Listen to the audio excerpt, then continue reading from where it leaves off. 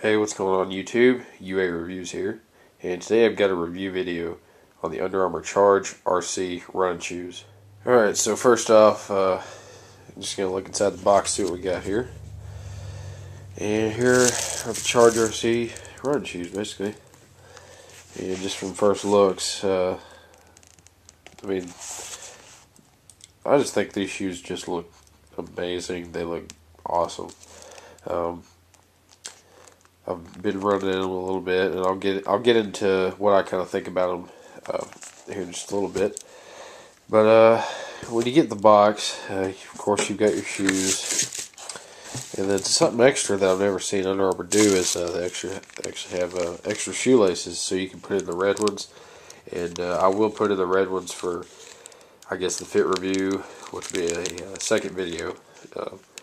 So I'll put in the red ones here at some point, and they came out with, I think, 3 different styles, 3 different colors for men and women's in the Charge RCs. So there was like a red and blue one, and there was like a gray and orange. So I got basically it's like a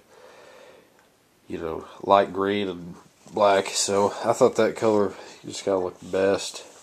But they were all good looking shoes, and I would have picked either one of them. But sizing of the shoe was hard to find for me. I also want to talk about the sizing too. I'll just go ahead and start with that.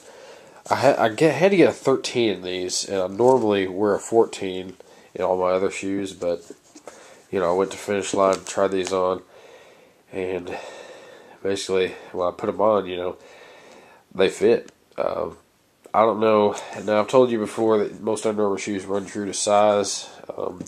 This one actually, just from how it's made, it's almost just able to, it's just really stretchy. Like here on the, where your toes are, that's how you, check your sizing on your shoes. It fits perfect. So, and I haven't had them very long, but I'm just going to have to keep working with them.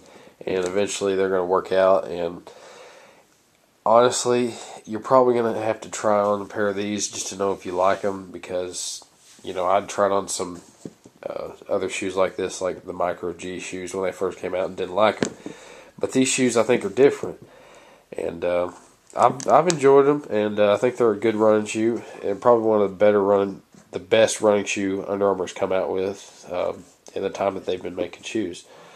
So with that, we're going to get on to the review here of this shoe. Alright, so to start out, basically we'll just look at the top of the shoe.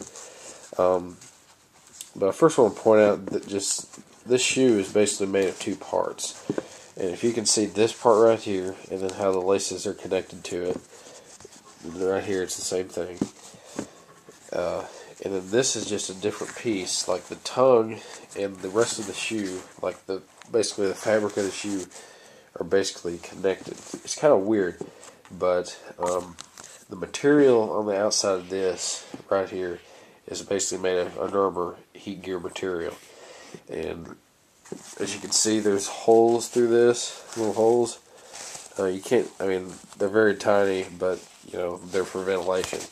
The tongue is it's almost like this padded feeling. Under Armour calls it the MPZ material, basically. There's the tongue, and what I'm going to point out, when you first wear them, you'll want to make sure your tongue is adjusted, because this thing can kind of, I guess, slouch down. You'll want to pull the tongue up just to make sure the shoes, when you wear these, your toes are going to be very flexible in them. I just want to point that out too. We'll start, just on the side of the shoe. It's like this almost, I don't know if it's like a suede or kind of, let me read here. It's really just kind of like, it's almost like a, I don't know, it's just like this rubber feel. Most of the, on the bottom of the shoe, the Micro G, if you've ever had these, it's got a nice bounce to it when you run, but I don't know if I'm totally sold on it yet, but it's a good feature that they've changed they've put Micro G into their shoes, and I think it's helped out on their shoes a lot. The back, Basically, you know, nothing too big or special. I kind of like how it says Charge RC on the side of the shoe, the inside of it. I think that's neat. Of course, we've got the heat gear here, and you know, you get your areas where you have heat gear. So I thought that was a pretty cool part of the shoe. And then here on the inside, it kind of shows you a little more about the shoe, and kind of just kind of what some of the products they use, like the heat gear, MPZ. But I want to talk about on the sole, the insoles. I want to talk about the 4D foam insoles from Under Armour. So I've had some of these before in a pair of football cleats, and some of their new football cleats come with 4D foam, and I was really skeptical at first about 4D foam because they were just kind of uncomfortable. But once you like get to used to them, like they really, they're not the best insoles you can have, but they do help a lot.